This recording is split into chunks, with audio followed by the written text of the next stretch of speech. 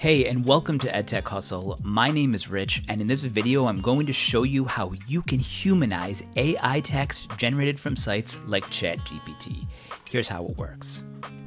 So I'm using ChatGPT, and I'd like to generate a short description of who Elon Musk is.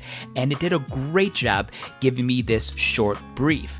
But the problem is, it doesn't quite sound human. So I'm going to show you one way that we can take this text and convert it into a format that looks like it was generated from a human rather than an AI. So the website we're going to go to is completely free. You don't have to log into anything. It is called CommonToolsorg, and here you can find lots of online tools that will hopefully make your life easier. So what I'm going to do is go up to the top and search for All Tools. And then one of the first options are right over here, Humanize AI Text. So I'm going to select that option. And if I scroll down, here is the section where I can paste my text. So I'm going to go back to ChatGPT.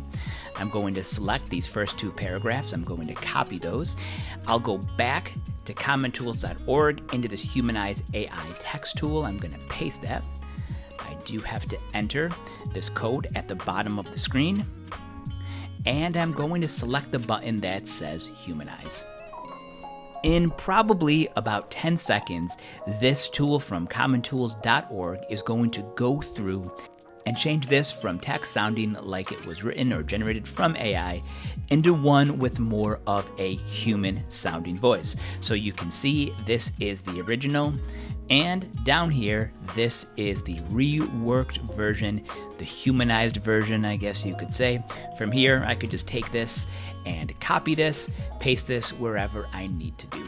So this is a great tool. It's completely free. The one limitation, as you may have seen, is that there is a character limit. I'm not quite sure what this is, but you'll notice that if I just delete this and I try to take all 4 of these paragraphs, let's see if they fit.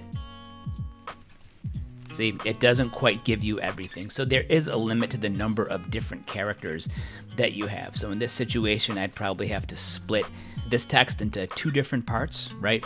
And then humanize both of them and maybe paste them together. So one limitation of this tool, but it is completely free. You don't have to sign up. You can find it on the website at CommonToolsorg, and hopefully if you do any work with ChatGPT or any kinds of generative AI sites to create text, this might be something helpful to know. So thank you so much for watching this video. If you found it helpful, please feel free to subscribe or like this video. And if you have a comment, leave it below. I'll do my best to get back to you.